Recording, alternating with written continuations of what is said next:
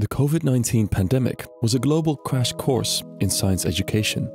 To navigate an instantly changed world, we all had to learn about different types of face masks, about proper hand washing techniques. But what about the virus itself? The full story of what the SARS-CoV-2 coronavirus actually does inside our bodies has never been told. This is that story. But telling the full SARS-CoV-2 coronavirus story faithfully isn't easy. It has to be reliable, it has to be accurate, it has to be based in science. And that's why we've developed in-house procedural workflows in Houdini to animate using actual scientific data. We use knowledge gained from all kinds of different scientific disciplines and put them together to create a full life cycle animation of the SARS-CoV-2 coronavirus.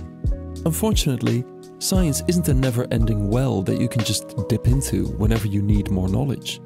When we started animating, much of the life cycle of the virus was not yet known. This meant constantly updating our pipelines throughout production to integrate new types of data as they were being released, leading to a more scientifically accurate animation.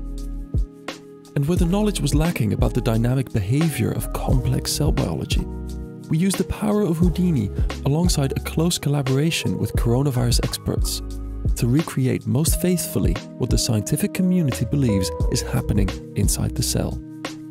So by carefully creating a data-driven animation pipeline that incorporated experimental data throughout, we were finally able to answer that most elusive of questions. What actually happens during an infection with the SARS-CoV-2 coronavirus?